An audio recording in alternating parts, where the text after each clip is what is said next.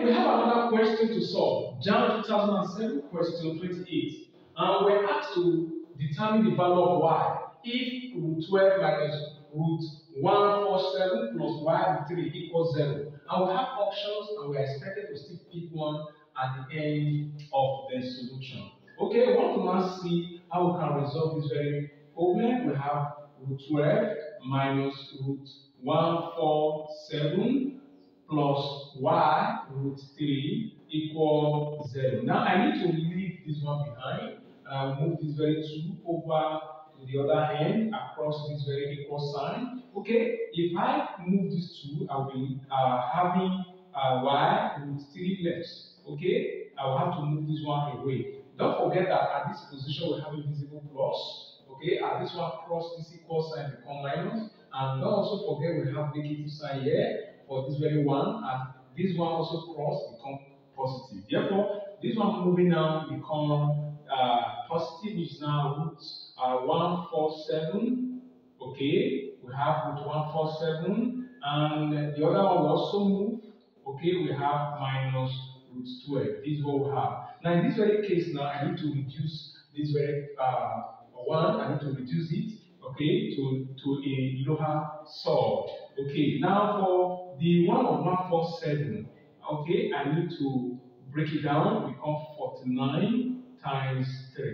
Use your calculator and you understand what I'm talking about. Multiply 49 and 3 and you have 147.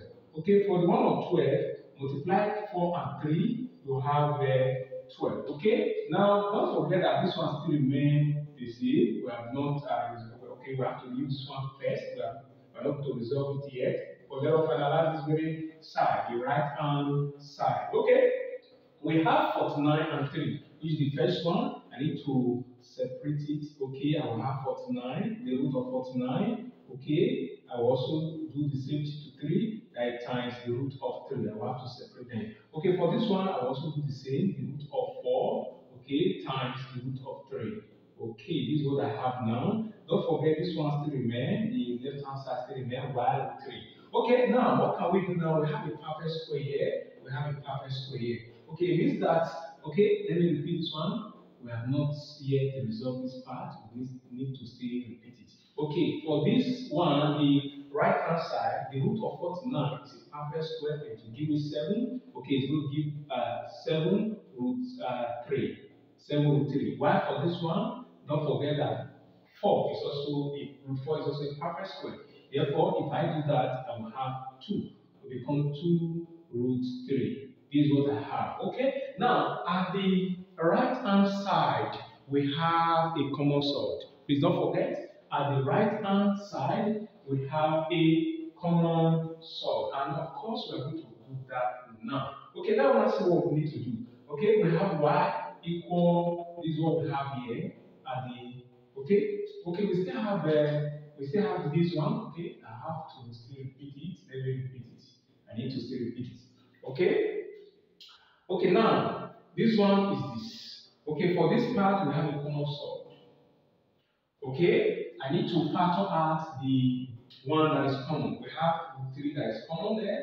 Okay, if I factor it out, I will now have 7 minus 2. Okay, root 3 is common. I need to factor it out. Okay, I've done something like that. Now, what can I do again?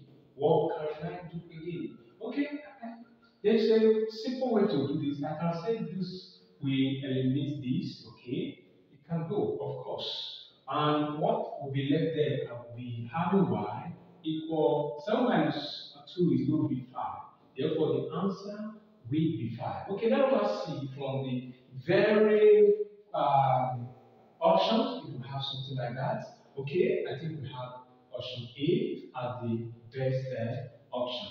Okay, now I think we can now end the very discussion here, so that we can move on to the next question. Thank you very much for staying on the platform, Jamb Online Mathematics. Please don't forget to subscribe to my YouTube channel, Mathematics Science Mega Tutorial. All the best. Thank you and God bless you. Okay, want to move on to the next question? Okay, let us see the next question.